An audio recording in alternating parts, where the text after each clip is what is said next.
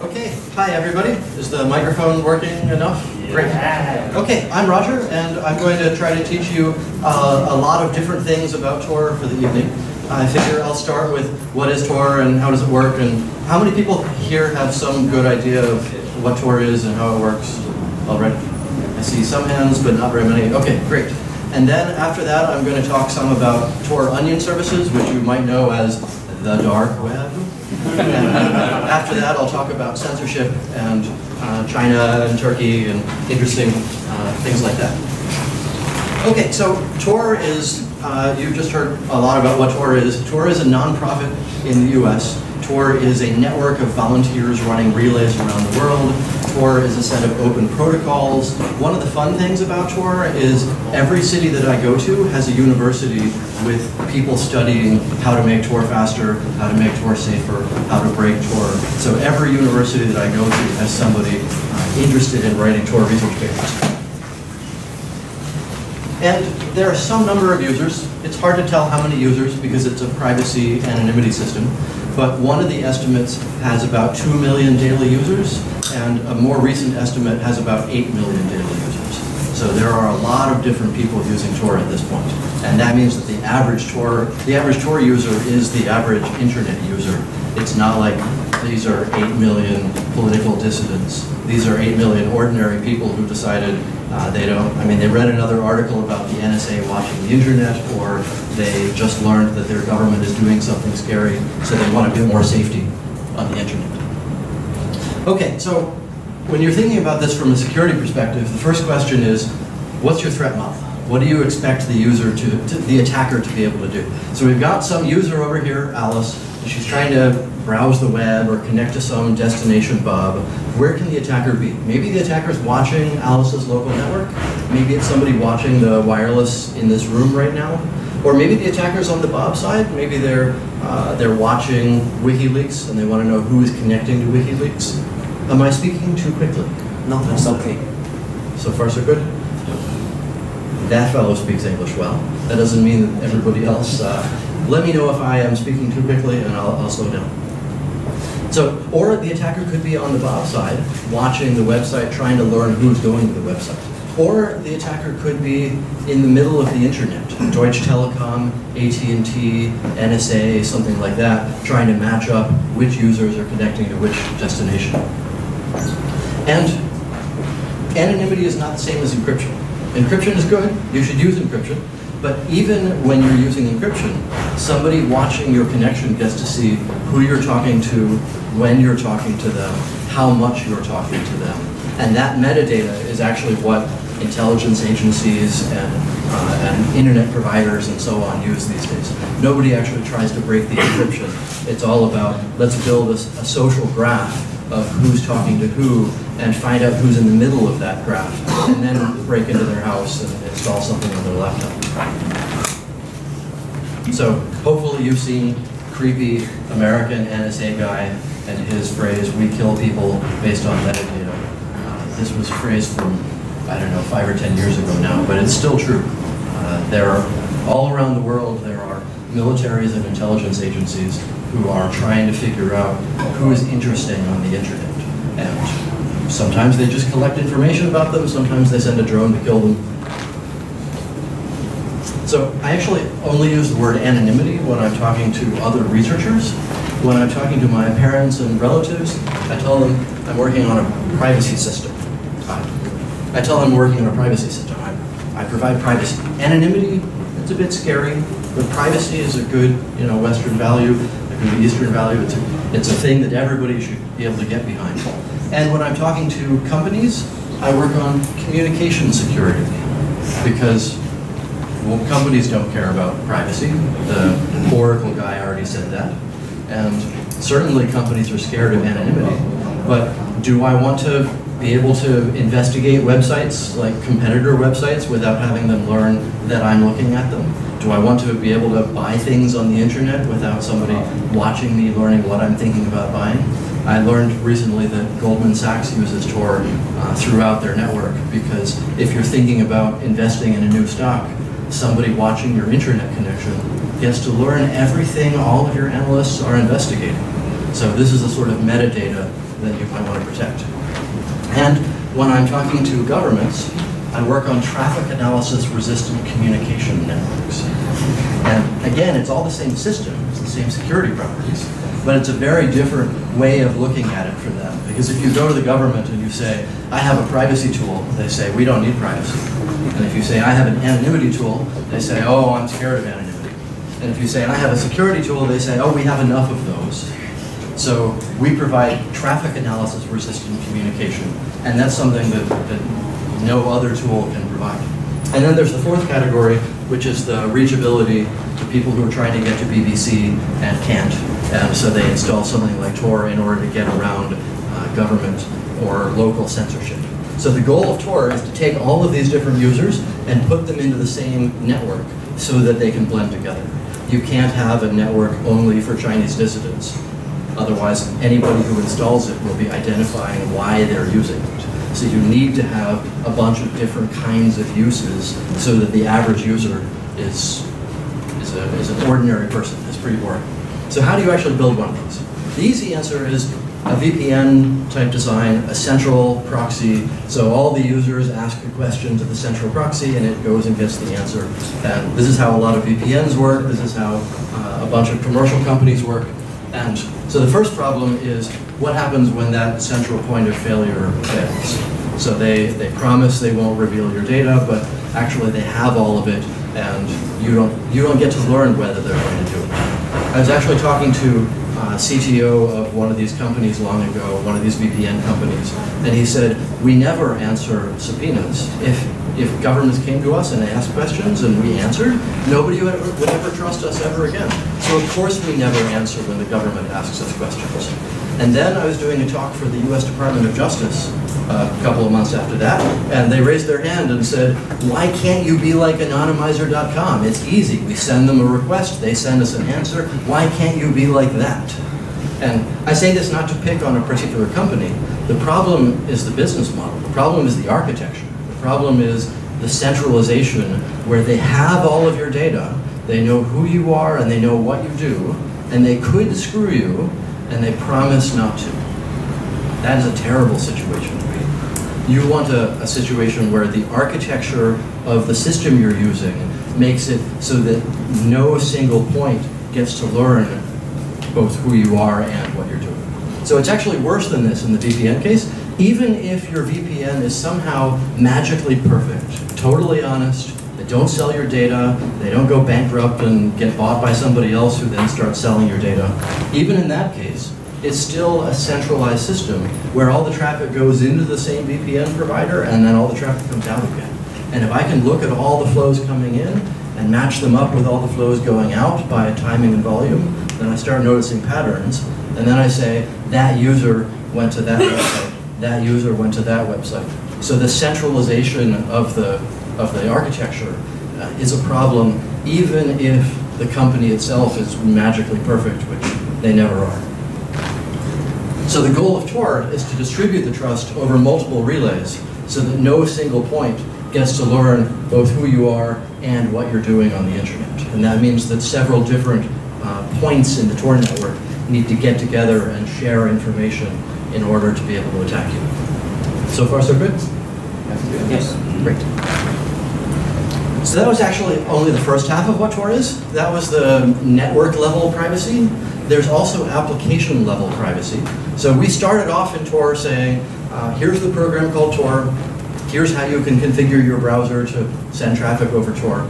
And then we started realizing that browsers have all these application level problems like cookies and Flash and which fonts you have installed and how big your browser window is and what versions of extensions you have. And it all became a horrible mess at the application layer. And so the fix for that is what we call Tor Browser, which is based on Firefox. And we try to fix all of the privacy issues that Firefox has. The goal is not to make you blend in with the entire internet. The goal is to make all the Tor browser users look the same. So that means that 8 million people are using Tor today, and you look like one of them. And it's hard to recognize you over time as you browse different websites. Another approach for using Tor, another way that people use Tor, is a live CD called Tails. It's based on Debian. You install it on your USB key, you put it on your laptop, you boot a separate operating system, and it has all the applications that you should want safely configured. And when you pull it out, everything shuts down and disappears, and there's no evidence left on your computer.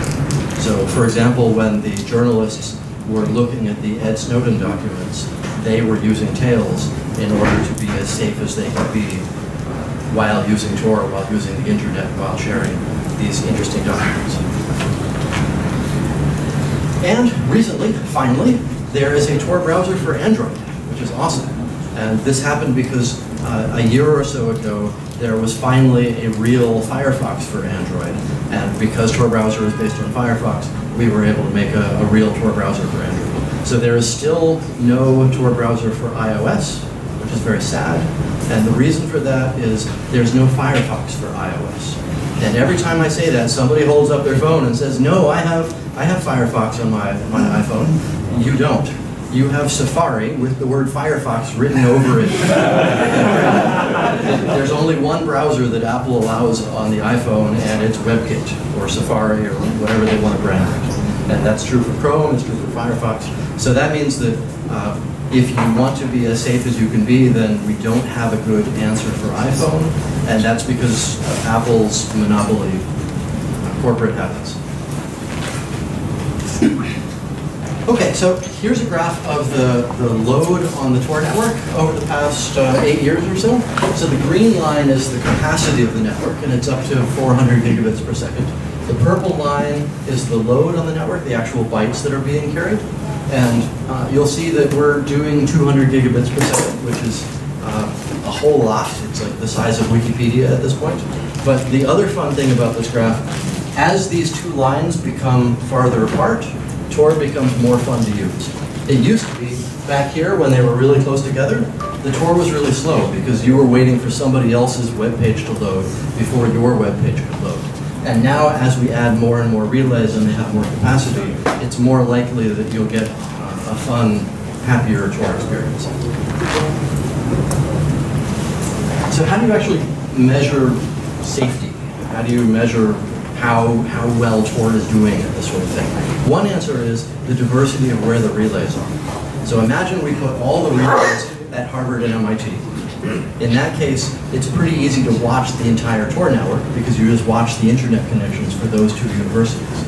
So as we add more relays in different places, it becomes harder and harder for the attacker to be in enough different places to watch traffic to match it up. So that's one notion, diversity of where the relays are.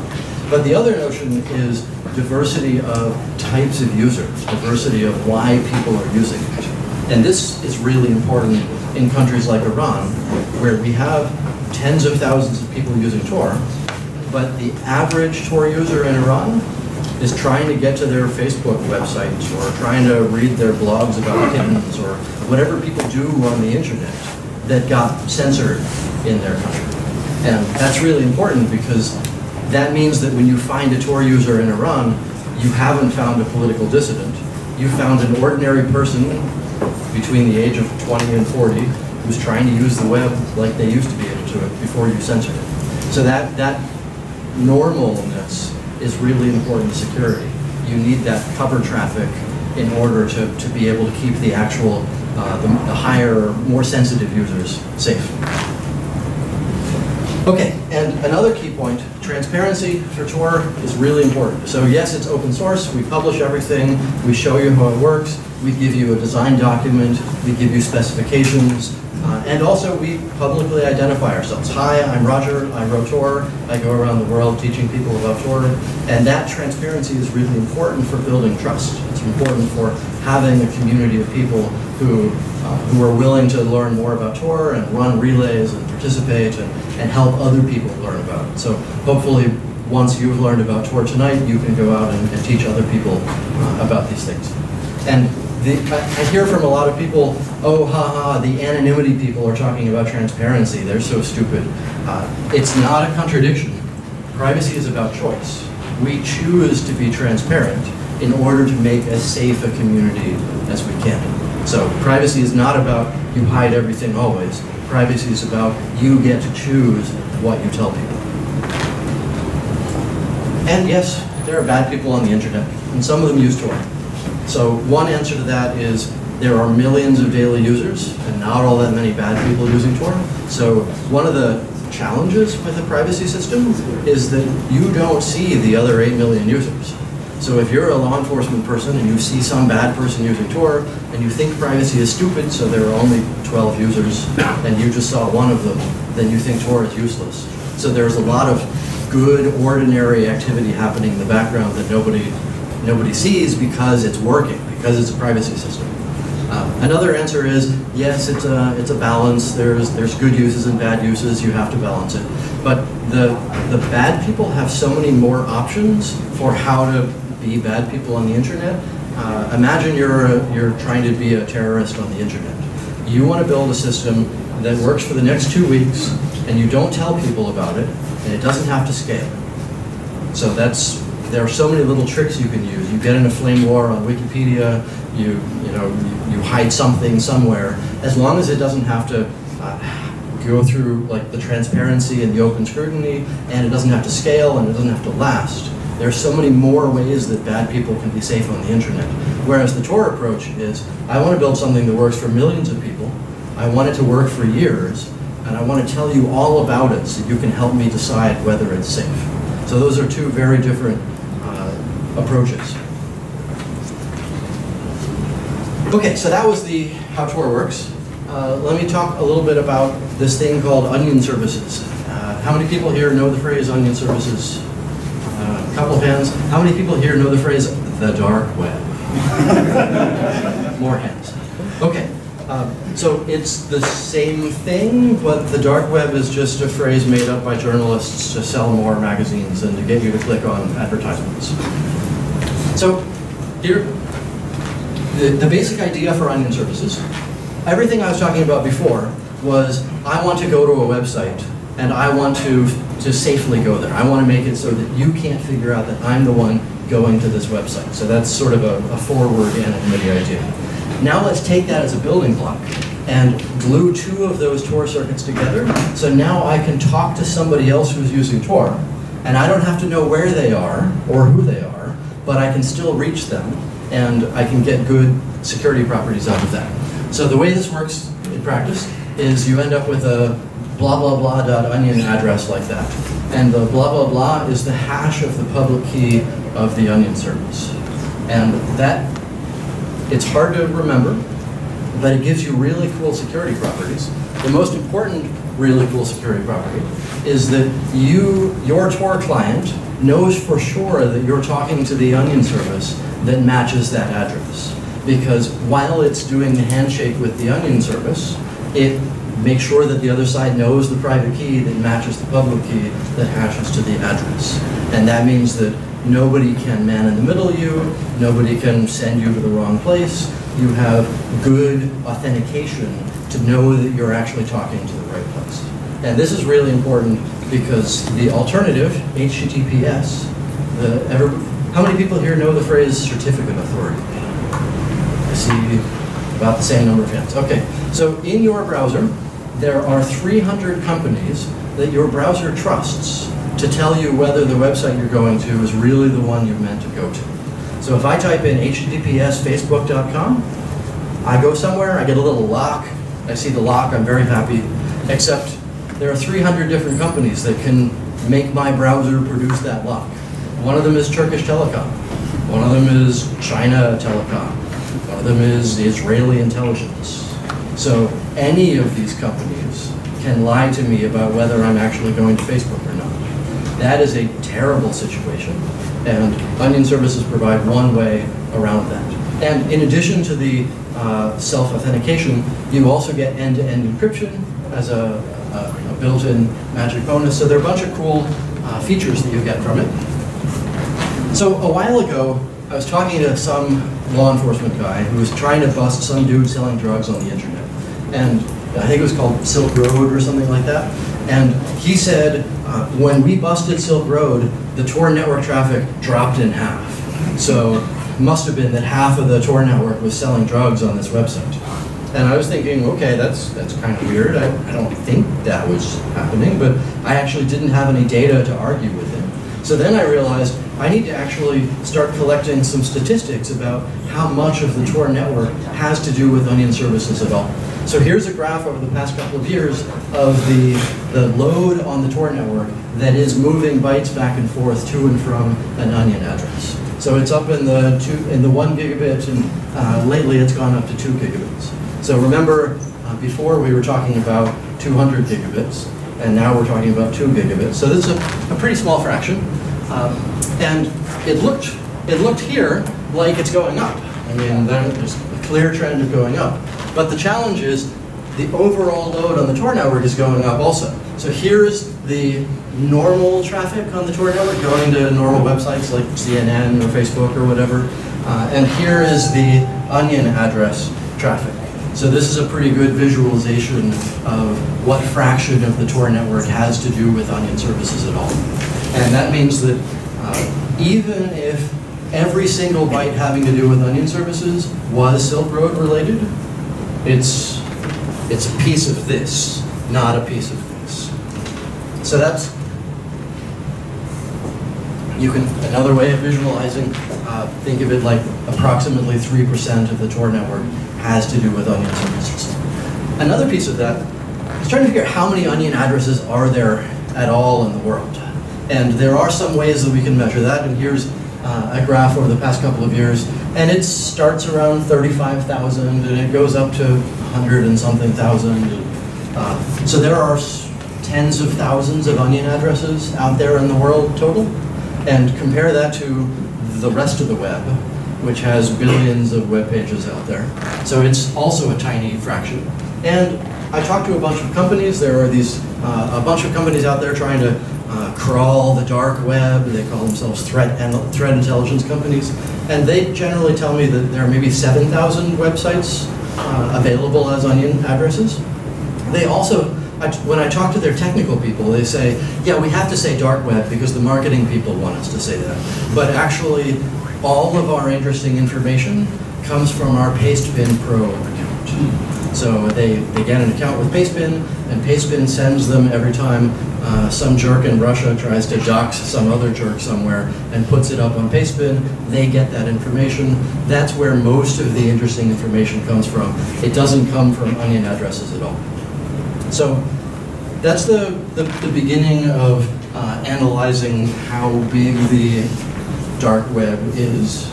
So that means when you see an iceberg picture like this and somebody's trying to tell you that there are 99 other internets out there and you can only reach them over the Tor network, it's just nonsense. It's just garbage. It's just some newspaper trying to get you to click on their ads or something. And it makes sense. I mean, a while ago, BBC did an article about, I think it was Silk Road, saying, you can buy drugs on the internet, and here's how. And there were a lot of really excited people. They were like, wow, thanks, I don't have to go to the street corner and get shot. This is amazing. Thank you for teaching me how to buy drugs on the internet. And then they did an article a few weeks later saying, and we bought some, and we had them tested, and they were really good. So what is BBC's motivation here? Are they trying to provide news? Are they trying to get you to click on their advertisements? So whenever you see somebody trying to scare you with an iceberg, try to think through what their business model is, and also think through how the statistics I was just showing you about how big the dark web, the Onion address space is. So speaking of that, what would you think is the biggest website, the website with the most pages available on the dark web? Is it some website selling something? Is it? So the answer is, it's Facebook. Facebook is the largest website on the dark web. And now you're like, oh my God, what does that even mean? And the answer is, Facebook wanted to give their users some more security. A few years ago, they were looking at where their users were connecting from, and they found over the course of 1 month, like 2 or 3 years ago, they found 1 million people logging into their Facebook accounts over Tor. And that A lot of them are coming from Turkey or other countries that are blocking Facebook. Makes a lot of sense. So they used that to argue internally to say we need to set up an onion address because our users are demanding security. Let's give them security. Imagine you're a Facebook user in Turkey and you go to https://facebook.com. Turkish Telecom owns a certificate authority. They can lie to you about whether you're going to Facebook. That's a terrible situation. And the Facebook security team knows that's a terrible situation. And those million people using Tor to get to Facebook know that's a terrible situation. So that's why Facebook was able to argue internally that they need to provide the security that their users are already asking for. And I was talking to one of these threat intelligence company people a while ago who came to me and said, I found a copy of Facebook on the dark web. And I was trying to explain, no, there's a website. It's called Facebook. You can get to it over HTTP. You can get to it over HTTPS. You can get to it over .onion. It's the same web server. There's no dark cloud out there. It's just computers. And you can reach them over different ways, and you get different security properties depending on how you reach them. If you go to Facebook over HTTP, everybody gets to watch what you do, and they get to man in the middle of you. If you go to Facebook over HTTPS, they know you're going to Facebook, and if they're pretty good at it, they can man in the middle of you. And if you go to Facebook over the onion address, nobody knows you're doing it, and they can't man in the middle of you.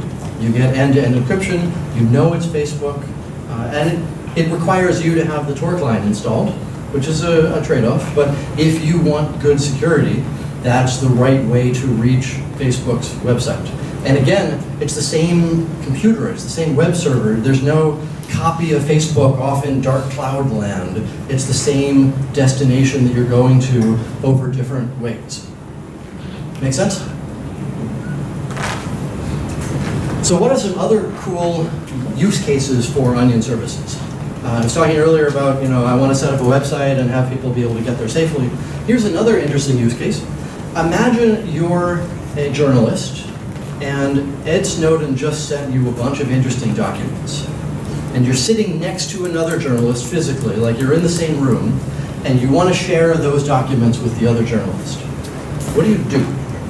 Do you put them on Dropbox? And then the other person fetches them from Dropbox? Probably not. Do you send them over Gmail? Probably not. Do you email them? They're probably too big, and email doesn't work that way anyway. Do you set up an FTP server? That sounds great if you know what that means, which nobody does anymore. Do you put them on a USB key?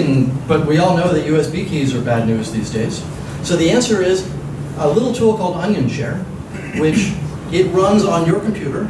It spins up a web server for this one file, and then it gives you this address, which you send to your friend over Signal or Jabber or Ricochet or some instant messaging service. And then they click on that in their Tor browser, they download the file, and then your website goes away, your web server goes away, and there's nothing left. So this is an easy way of sharing files using Tor in a totally transient way, in a totally temporary way. And so there are a lot of people using OnionShare right now to move whatever their files are from one person to another.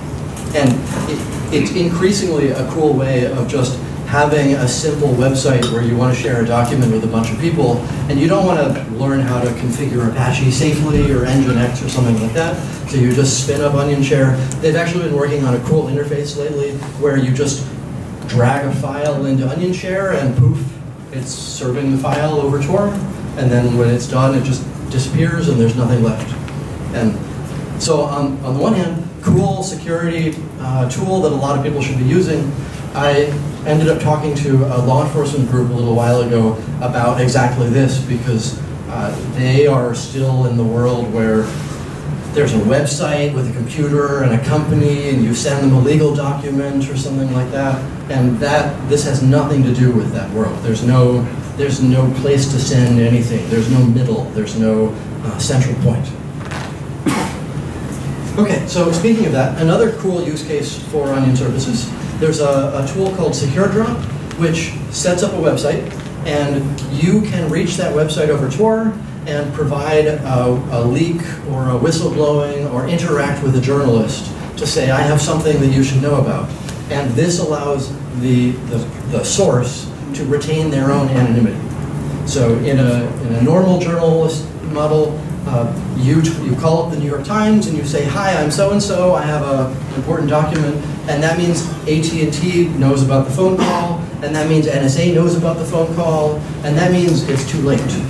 Anybody watching the New York Times phone system already knows who the source is. So this is a way where the person with the information gets to stay in control of their own privacy. And it's set up right now in 75 different places. New York Times, Washington Post, a bunch of high-profile newspapers are using SecureDrop in order to receive interesting stories. And one of the cool questions is, how many interesting stories are they getting?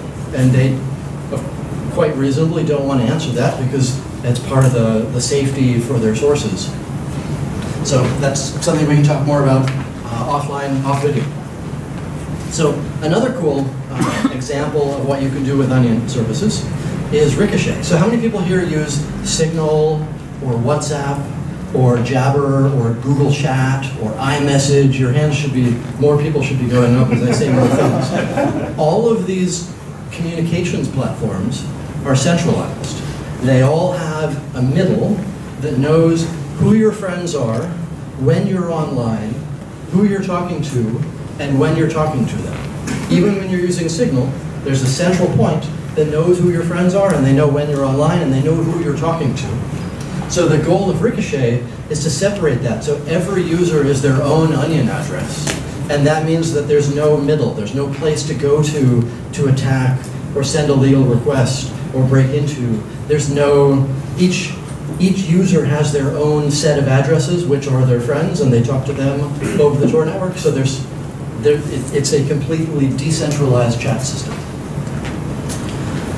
And it got more interesting a year or so ago because Cloudflare decided to set up Onion addresses and transparently send everybody who loads a Cloudflare page over Tor to their Onion services. And they do this through a cool trick in the browser called alt service. So you go to a Cloudflare website, and in the HTTP headers that it responds with, it says, by the way, there's an alternative address for my website, and you can go there and it'll be safer. And then the Tor browser looks at that and says, okay, I'm going to load everything else after this from that Onion address, which means you think you're going to cloudflare.com. The browser tab says cloudflare.com, but in the background, the website told you to use the Onion address, and you're doing it. So you get end-to-end encryption, end-to-end authentication, but the experience is the same as it was before. You're going to a website, it just acts like everything is normal, you're going to cloudflare.com, but you get that extra layer of security. So I don't know what fraction of the web Cloudflare is these days, but it's, I don't know, 20%, 40%, 50%, whatever it is. So that means that 20 or 40% of the web is in the dark web now because Cloudflare did this? What does that even mean at this point? So again, it's a way of reaching a website with more security properties. It's not like a separate intranet. So another way of looking at that, I've been trying to figure out how to visualize this. So this is like the Newsweek.com version of what the dark web is. There's Onion services, there's bad things on the internet, there's stuff Google can't reach, and it's all sort of mushed together. This is the dark web. But the reality, these are all kind of separate things. There's Onion services, there are maybe 7,000 websites up right now, there's bad things on the internet, whatever that means, and there's like my Facebook private posts. I don't have any, but if I did. So these are all three separate things. Are Onion services the dark web? And then like the bad things aren't the dark web? I don't know why, based on the fact that there aren't that many Onion services, and it hasn't grown to the point that a lot of the companies are describing it that way. Or are the bad things on the internet the dark web? I think increasingly, yes. That's what like Discover.com does all of its threat modeling, and they're like, you give us money and we'll tell you if we find your company's information on the dark web. I think what they mean is bad things. We look at bad things and we'll call it the dark web because that makes money. Or is it stuff that Google can't find on the internet? Is that the dark web? A lot of people use that definition. And so the other key point is scale matters a lot. If the Onion, this is not to scale. If it were to scale, this would not be there. It would be 0 pixels. So, in that case, which one is the dark web? Is it the bad stuff? Is it the stuff Google can't find? Is it the stuff that basically doesn't exist? So that's another way of looking at what dark web, what Onion addresses, what Onion services mean. So there's a lot more that we can discuss about this. One of them is, it's not about how many sites, it's about which ones. Maybe one bad website makes everything worse, even if there are a lot of good websites. Another answer is, it's not about how many bytes move back and forth over Onion addresses, because a lot of people who are sharing files these days put their files on Google Drive or Imgur or other places like that, and then share the URLs over Tor. And it is true that Onion services provide a way for communities, whether it's fascist Nazis or whatever, to grow their community and feel safe. And that sucks. I don't feel happy helping those people. Okay, so there are a bunch of other things that we could talk about, and the censorship circumvention one is the one we're going to cover in a little bit. And then I'm happy to talk more later on about browser level safety or research or user education. And I'm going to stop here and ask for some questions and see what you all want to talk about. And there's a microphone or not. How do we want to do the microphone thing? You can. 现场有任何问题吗？有问题的话，如果不想用英文问，也可以用中文问，我会帮你翻译这样。Great, thanks for the talk. Well, I actually had a bunch of questions, but I probably just asked the smallest one. So when you were talking about the Onion share, right? So if there are two journalists are seeing each other, well, why can't I just use, like SSH or SCP? Because they're basically in the same network. What's the use case, the actual use case of using Onion share? These journalists run Windows. Yeah, that makes sense. Yep. As most people in the world do. So yes, if you're technical enough, you can do it on the local network. But so the significant other of one of the Intercept journalists lived in Brazil, and they actually ended up sending him through London or something with documents and a little key. And then he got arrested, and they were trying to find the little key. That's stupid. Yeah. So there are so many different, better ways of moving documents around the world than sending a person with a little hidden thing. So yes, one answer is ordinary people don't know what SCP is. And the other answer is a lot of situations you end up not sitting next to each other, and you want to be able to share things safe. Sure, thank you. Should we get a second microphone? Is that possible? My question is, how do you measure the traffic on Tor network? Yes, great. So the question is, how do we measure, how do I have all these graphs? How do I have an understanding of what's going on the Tor network? So the answer is, each Tor relay gets to see how much traffic it's handling. It doesn't know both who the user is and where the destination is, but the first relay in the circuit knows where the user is, just doesn't know what they're doing. And the last relay in the circuit knows that somebody's going to WikiLeaks, but it doesn't know who is going there. So each of these relays publishes a summary of what bandwidth it's seen over the past day and what countries it's seen people connecting to over the past day. And that gets published in public in our data set. And that means that everybody can look at it and produce their own statistics and their own graphs about it. And part of our goal is we don't want to collect anything that we aren't willing to publish. So all the stuff that these graphs come from is all that data is public, and you can look at it too. If you find things that are too scary, please let us know. I think we've got the right balance right now between not knowing what's going on and having some idea so that we can follow along and make graphs. Did that make sense? We have a second microphone here. Second microphone is a little bit weird. Awesome. I'm going to give this to you, and I'll use this one for now.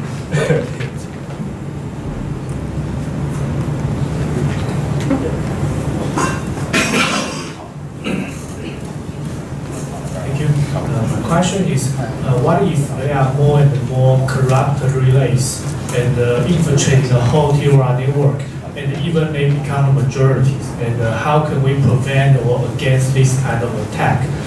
Because of the IoT network and IPv6 are all coming, and the relays are more and more not in our control. We even don't know if we can trust it. So how can we against this kind of majority attack? Thank you. Yeah, that's a great question. One of the answers is we need to know the people who run the relays. And we don't have to know every one of them, but so there are a lot of very big relays out there, and there are a lot of very small relays out there. And it's really important for us to know the big ones, or at least most of them. It doesn't have to be all of them. Part of the goal of Tor is it should not be the case that the first relay you use is bad and also the last relay you use is bad. So it's a probability game. And that means that if we can keep most of the Tor network honest, then that's good enough. So the first question is, how do we make sure that we know enough of the relays? And I know a lot of the relay operators right now, so we're doing okay, I think. But this is definitely a thing that we need to think more about, and we need better research on.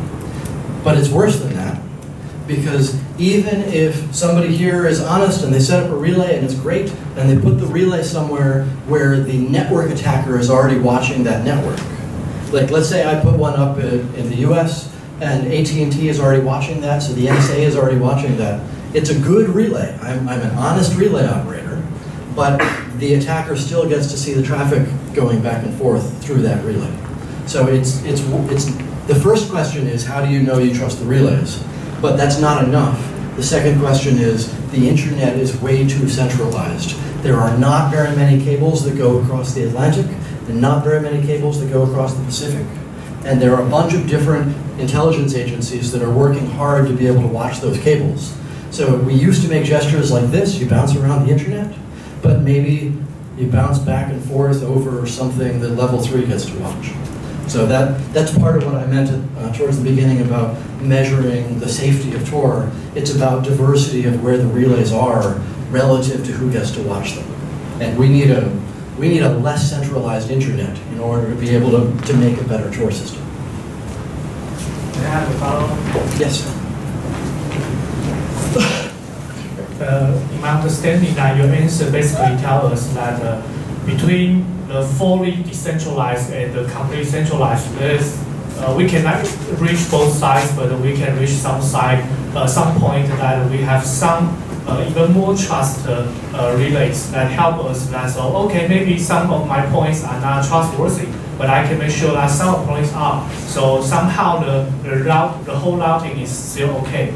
But somehow there's a suggestion that if that's the model you are proposing, that probably for the users, maybe we can provide them that some kind of risk index to tell them that okay, your browsing is have some kind of risk index, and it's calculated by some kind of how many trust relays already know, and how many untrust relays we go through. So maybe, for example, if it is 50%, it means that at least 50% of the nodes are guaranteed by the TOR project that this is trustworthy. So the users can know, okay, if my area, the index is too high, probably, okay, even I can use the TOR service, but I still need to know that maybe all the spice relays are around me, and it's useless for me to use this TOR service right now and here.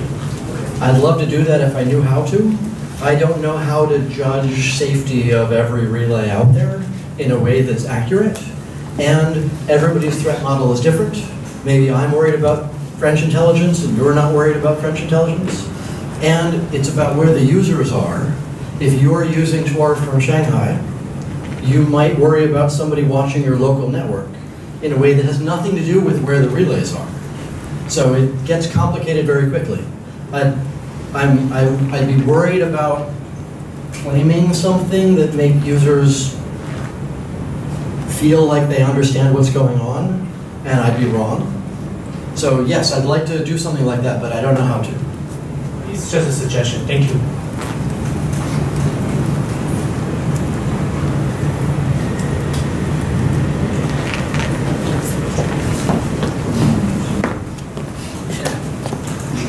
Yeah, do you have any policy on restricting Tor relays being set up in certain countries based on political situations? So you say, okay, we won't have an exit node in China because the government will watch it, but we would have an exit node in Iceland or something like that?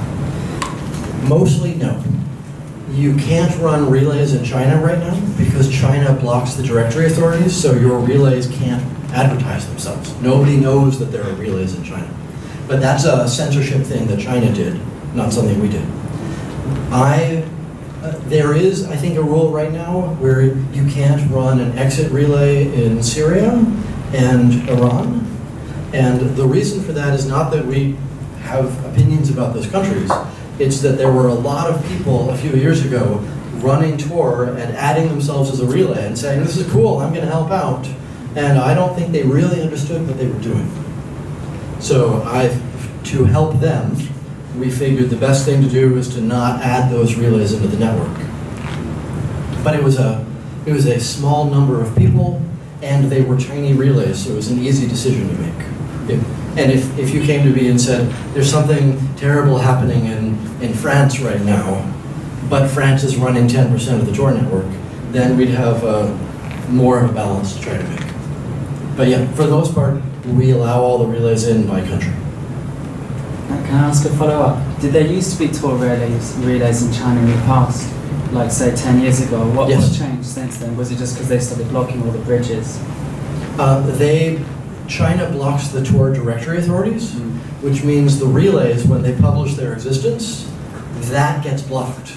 When the relays in China try to reach the rest of the Tor network, those connections get blocked. And that means we have no idea how many relays are thinking they're running in China right now and failing to tell anybody.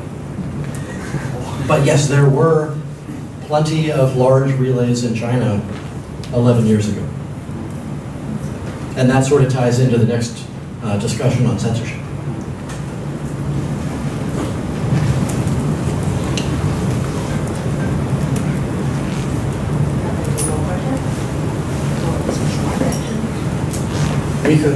We could take a short break while people install Tor browser and get a drink and so on, and then start up again. Does that make sense? Okay, we'll start up in 3 or 4 minutes or something.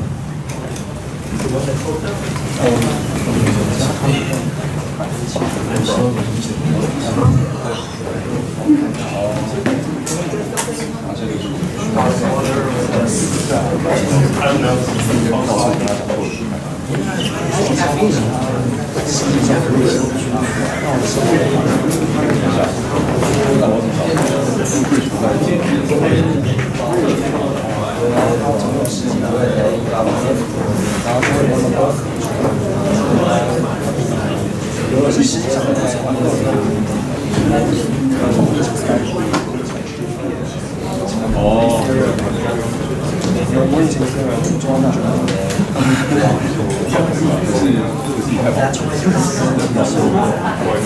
That's why we need to give you the source code and the design documents and show up here and tell everybody how it works.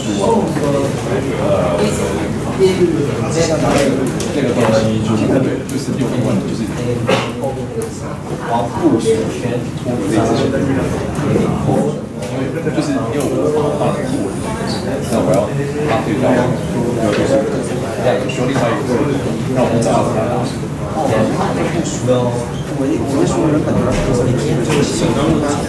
They can be part of the development process. Everybody can look at the source code and